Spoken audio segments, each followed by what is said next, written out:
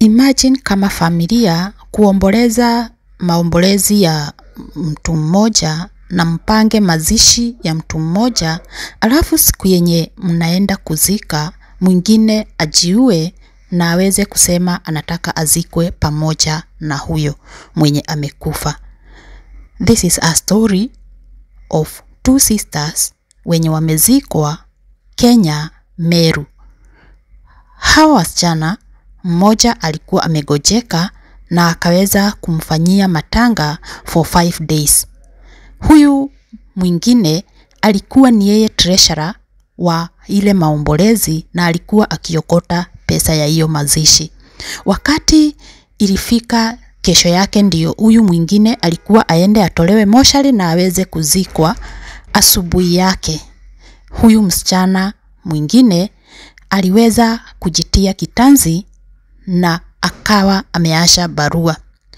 Kulingana na wakaaji na pia familia waliweza kusema hakuwa akionekana akiwa na wazo la kujitia kitanzi ama cha kujiua, lakini alikuwa na stress yenye hakuwa akiongea na hakuwa akisema chenye kilikuwa kikimsumbua.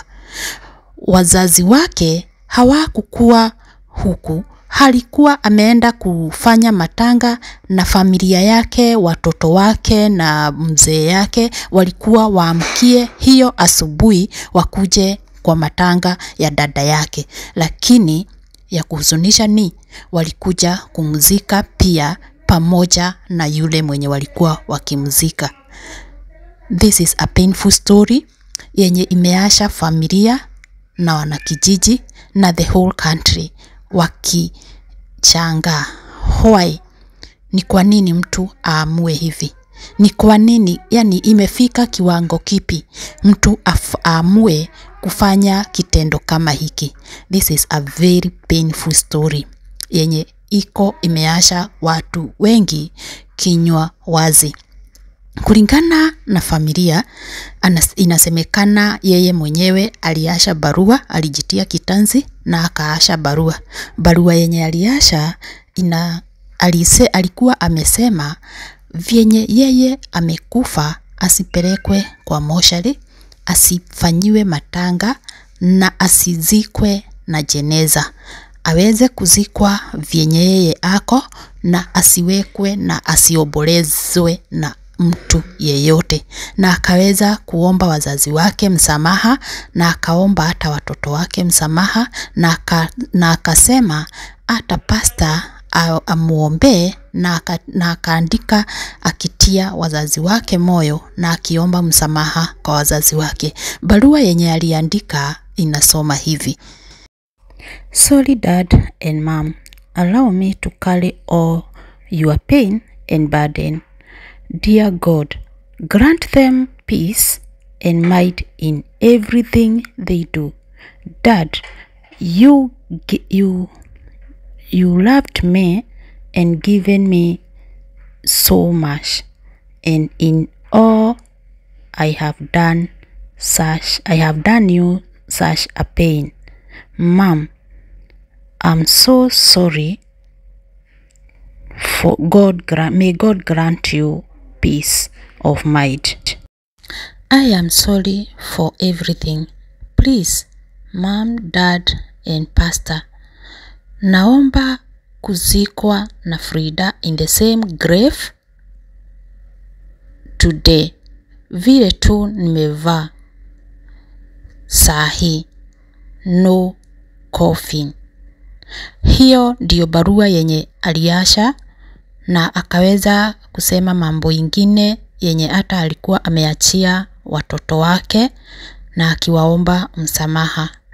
Kulingana na sheria na desturi ya kanisa yenye ilikuwa ikizika dada yake, hawangeweza kuzika yeye kikanisa.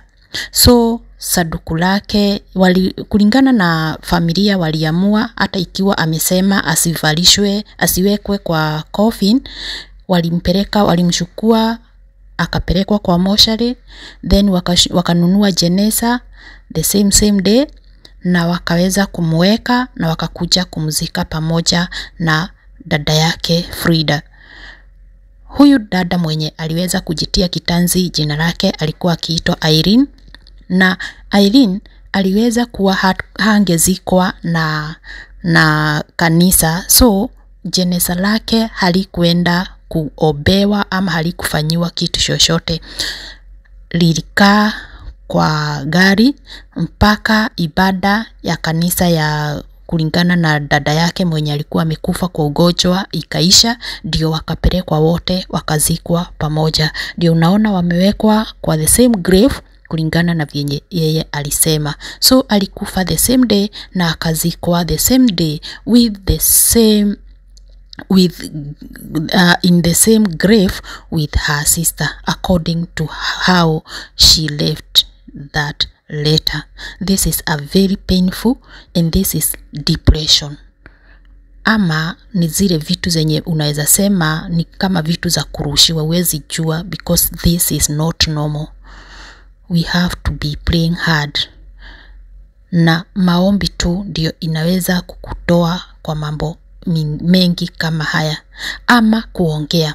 Watu wenye huwa hawaongei, shida inakuanga mingi sana, na afadhali kuongea kuliko kunyamazia, sababu ukiongea, ukifikiria uko na shida zako zinaweza kuwa hata si shida kulingana na vyenye ukiongea usikie mwingine akikuambia shida zake. So it is better to speak out.